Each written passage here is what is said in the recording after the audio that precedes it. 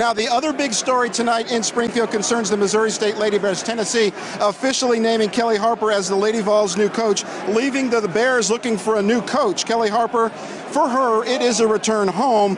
Harper returns now to help resurrect the program and bring it back to national prominence. She is a Tennessee native who won 3 consecutive national championships as a player under Pat Summitt. Now, Tennessee will give Harper a 5-year contract worth $750,000 a year.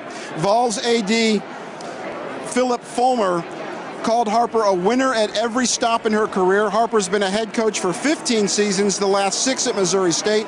She won 118 games, took the Lady Bears to 2 NCAA tournaments. This season, they advanced to the Sweet 16.